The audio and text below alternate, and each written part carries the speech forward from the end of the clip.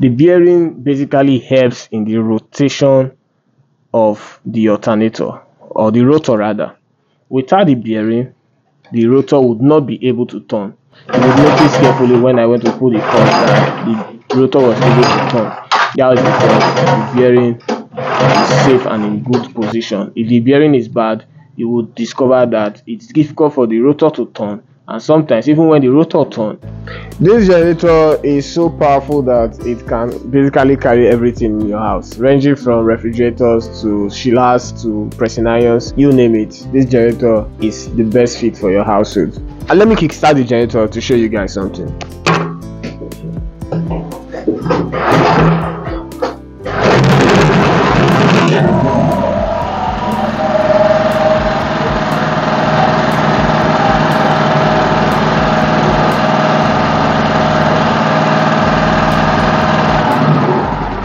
If you notice just now, you observe that the voltmeter of this generator was able to read, right?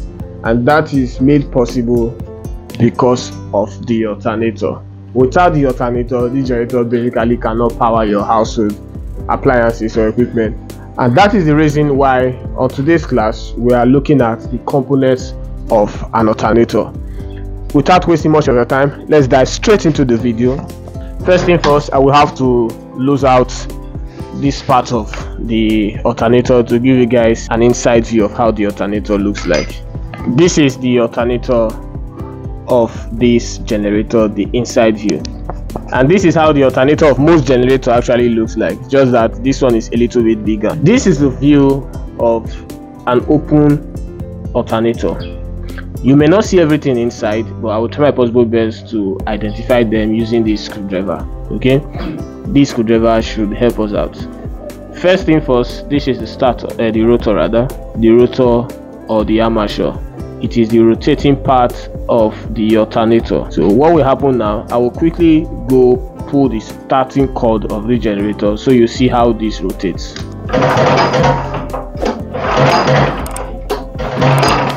Alright, hope you saw that. That is how it rotates continuously. That is how it rotates continuously when the generator is on, and it works in tandem with the starter or field one. The both of them working together produces what we call an electromotive force, EMF, or most times called the AC voltage.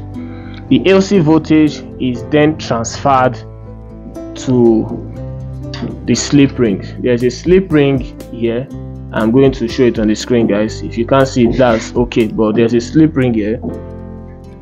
Okay, that is where the brush is mounted, and what this does is basically to bring the current, the AC current to this particular point. Right now, this is what happens next.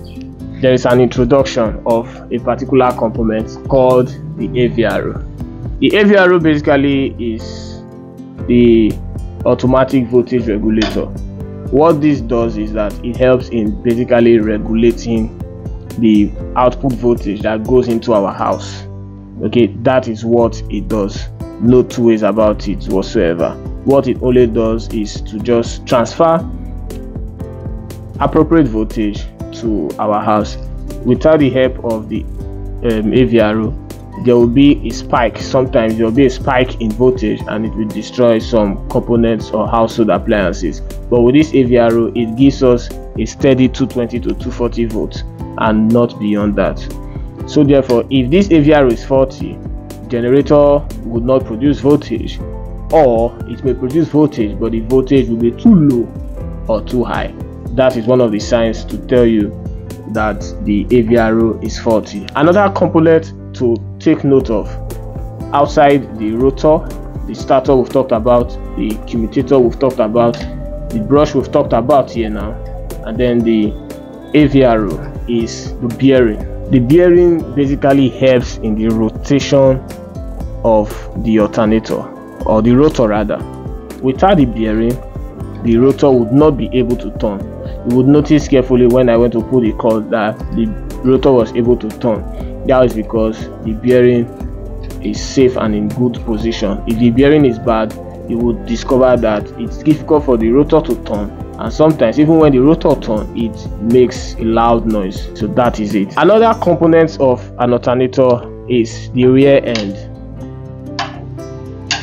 The rear end of an alternator is that part that completes the housing of the alternator. Without the rear end, every other component would not be mounted properly. The aviary would not be mounted, brush would not be mounted, and some other little component, even the bearing would not be mounted. So the rear end is one component, and of course there is one thing you must not let happen. You must not allow the rear end to worn out. If the rear end is bad, it damages your alternator, whether you like it or not. So when you notice there is a gap between the bearing and the rear end, such that when the generator is on, it turns out that the bearing and the rear end there's a wobble, please refer to your technician immediately so that there is a change of the rear end. One component we are looking at next, the component responsible for ventilation, and this is what we call the alternator fan. The alternator fan is hidden at the base of the alternator. I don't know if you can see an object that looks like a fan, but if you cannot see it, that's fine. I'm going to drop a picture of it on this video. As the rotor rotates, the alternator fan rotates with the rotor, thereby giving this alternator sufficient ventilation. Because there's something you need to understand: when this works, when it rotates and works for hours, it is bound to dissipate heat. There's bound to be heat rather. Yes, everywhere is bound to be hot. The alternator is bound to be hot. The function of that fan is basically to dissipate heat. So basically these are the components of the alternator. However, you could basically include the stand. You could basically include the seating to the alternator.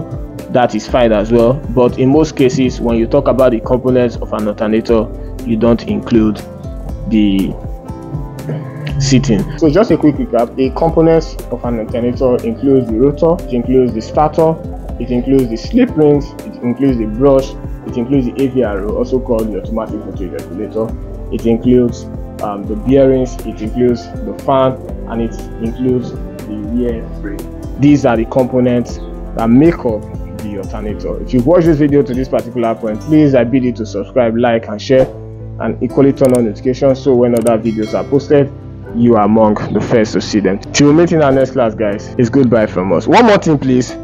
If you want to get across to us directly, maybe beyond YouTube, because you understand we have a lot of viewers on YouTube, I may not be able to give you guys utmost attention.